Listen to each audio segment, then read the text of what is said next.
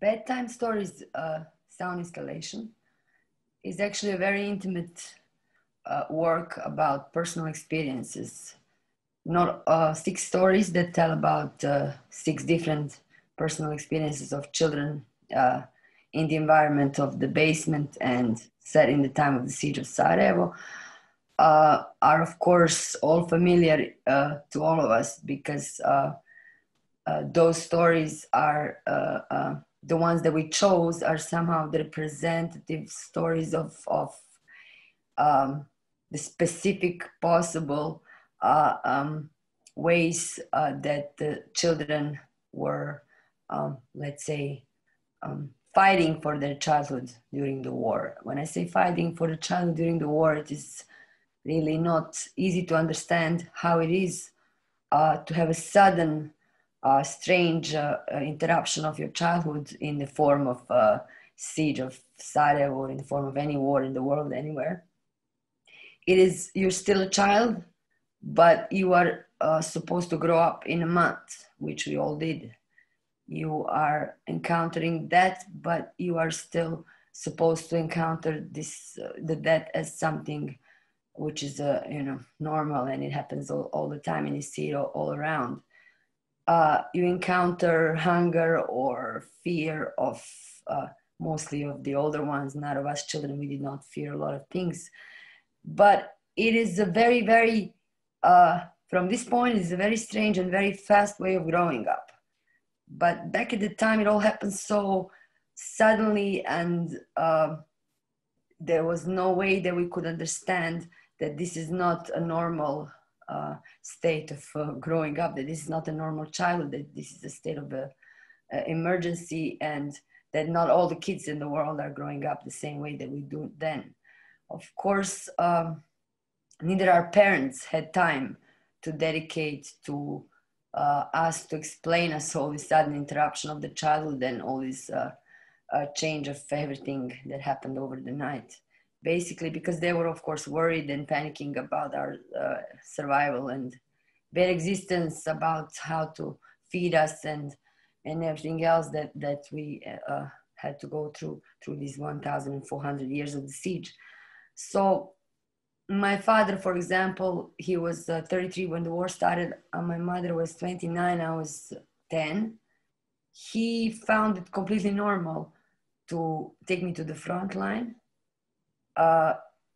When I say front line, I really mean front line, 100 away from the, from trenches of the enemy, 100 meters away from the trenches of the enemy. And he took me all night through this graveyard, I remember, as a 10-year-old girl, to see my uncle. Because I was very attached to him, and he thought it is really, it is totally normal to take me and to say hi to my uncle, who was there in some small house at the front line. It was totally destroyed and burned and everything. So we were walking all night through the graveyard, hiding behind the graves, and there was a lot of heavy and lighter weapons, weapon and shells, like falling all around us.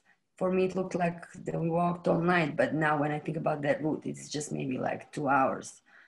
Luckily, we came back normally alive. I said hi to my uncle. He was very happy to see me. I was very happy to see him.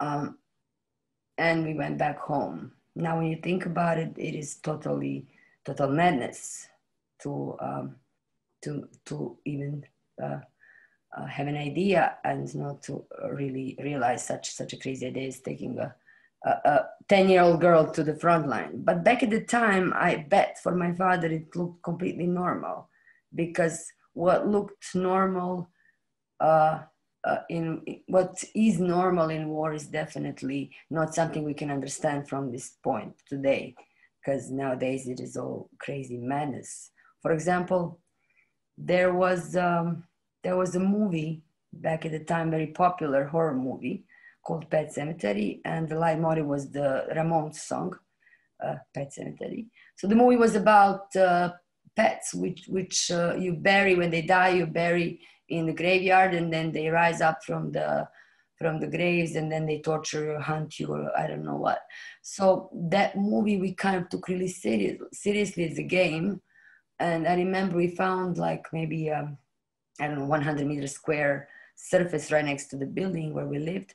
And we were collecting all those dead animals who died either out of hunger or some private pets that we could not feed anymore, or the ones that were hit by grenade. And then we were burying them in that pet cemetery of ours, hoping they're gonna rise from the grave and that all is gonna happen like it did in the horror movie. And such kind of games we played. We lived in an apartment of 62 floors in a socialist building in the center, which means minimum 200 people all together in the dark, in the crowd, without electricity, heating, or panicking, you know. Us kids, of course, we felt like we were, you know, they're crazy and they're boring, and that they just limit us with everything, with, you know, joy, fun, game, movement, laugh. And we felt that we don't have, you know, this, that they're boring and that there is nothing serious out there happening, and that we are not endangered in any way, that they're just, you know, panicking too much. And I remember that through all, you know, there was different kinds of experiences. We had different kinds of games, and it's exactly what the work is also speaking about all these ways that we as kids were trying to fight those really not so friendly circumstances of the basement, and of all this mess and panic and death and pessimism that was around us. We among all the things we did, I remember really clearly the fashion show we organized. So I mean, to organize a fashion show in the middle of the war is already like a crazy girly idea. We were just like 12, maybe 10 to 12, 13. There was maybe 10 of us girls in the building.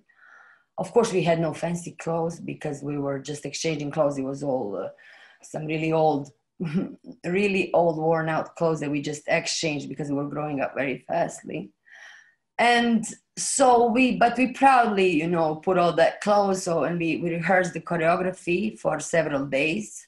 We made like, you know, this track, how do you call it, like, and then we put several candles around at the final presentation in the front of all these neighbors, 200 of them or whatever. And there was no electricity. It was completely dark, so we had candles. And I don't know how did we get the music and who picked up the song, but now when I think about that song, it is a complete paradox. The song was Phil Collins' "Another Day in Paradise," and I remember us walking proudly in all that horrible, like really not so fashionable clothes in the front of our old neighbors in that dark, making that choreography and all those turns, you know, as they do in the real fashion shows. And we were really, you know, practicing quite a long time. We were all, you know, synchronized, and everything looked really well for us. And the song went like "Another Day in Paradise." And I remember that melody always, every time I hear it, it really strikes me really strong. And the only thing I can think about nowadays, it was not another day in paradise, it was another day in hell.